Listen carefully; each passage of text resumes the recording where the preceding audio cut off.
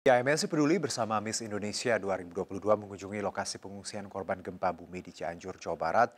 Tak hanya itu, MNC Peduli juga menyalurkan bantuan berupa sembako dan minuman kepada para korban.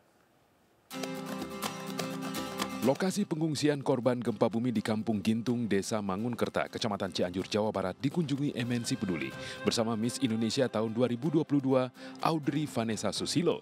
Dalam kesempatan ini juga disalurkan bantuan berupa sembako dan minuman untuk mengurangi beban para korban di pengungsian. Alhamdulillah, saya senang. Terima kasih yang telah memberikan sembako kepada semua masyarakat yang ada di sini. Manfaatnya sangat besar sekali.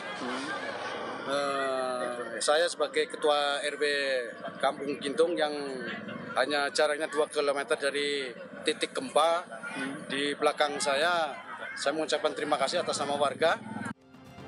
MNC Peduli bersama Miss Indonesia juga melihat proses pencarian korban gempa di bangunan yang ambruk akibat gempa. Harapan saya untuk Bapak, Ibu, teman-teman, adik-adik yang ada di Cianjur supaya diberikan kekuatan dan ketabahan untuk melalui semua ini. Dan juga saya ingin mengajak seluruh masyarakat Indonesia untuk turut mendoakan teman-teman kita yang ada di Cianjur.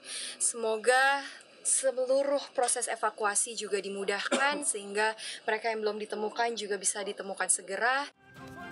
MNC Peduli akan terus hadir untuk membantu meringankan beban para korban terdampak gempa di Cianjur. Dari Cianjur, Jawa Barat, Muhammad Andi Ihsan, iNews melaporkan.